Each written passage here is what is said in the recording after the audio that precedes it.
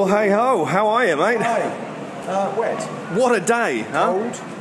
Not as cold as I was this morning. And we've got a guy that has been named Fenton after the dog that went AWOL in Richmond Park. So we'll explain that later. Mate, you're not the only one. I tell you, a lot of people got lost this morning. You know what I mean? You're right, Lee. Well done. Good idea. Mark the road with yellow chalk. I like that one. Can I take your names? Well, fortunately, as I said before, I'm a wet weather specialist, so I blasted it today. Just want my mummy. Good on you, mate. You go and get yourself dried off, get a shower, mate. Thanks, Lee. There's some more guys coming through now. How are you, fellas? You all right? No, good. What a day for weather, eh? Damp, wet, yeah, lots of It's been hold. a great day. It's been a fantastic day. It's only a shame you weren't there with us. The man's insane. Good to see you back, guys. So glad it's finished. I bet, yeah.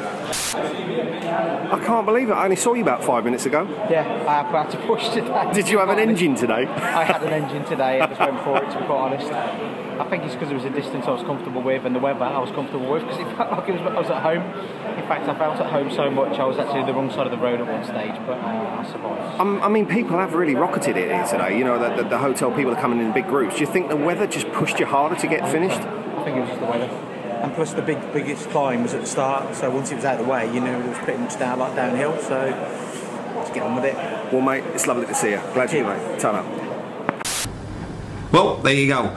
Another exciting day in the world of the Dalalio Flintoff Cycle Slam Tour 2012. A very wet day. Oh my goodness me, it didn't stop at all. It eased off at some points, but didn't stop at all. I'm glad to report that there have not been any serious accidents that we know of. The one that we were aware of, I mentioned before in one of my earlier reports, a gentleman got all the way to the hotel, literally 100 yards away, got his front wheel caught in a tram line and toppled over. Well, I spoke to him while we bumped into each other. We were waiting for a lift, and he said he's had a thumbs up from the doctor, a clean bill of health. He's got some nasty cuts on his elbows and a big old bruise, a nice big shiner on his hip, a nice dueling scar to show off the folks when he gets back home, but he is okay. He's absolutely fine. It's just been another momentous day, as I said, in the tour. We've been very, very lucky with the weather so far. It's been beautiful sunshine wherever we've gone.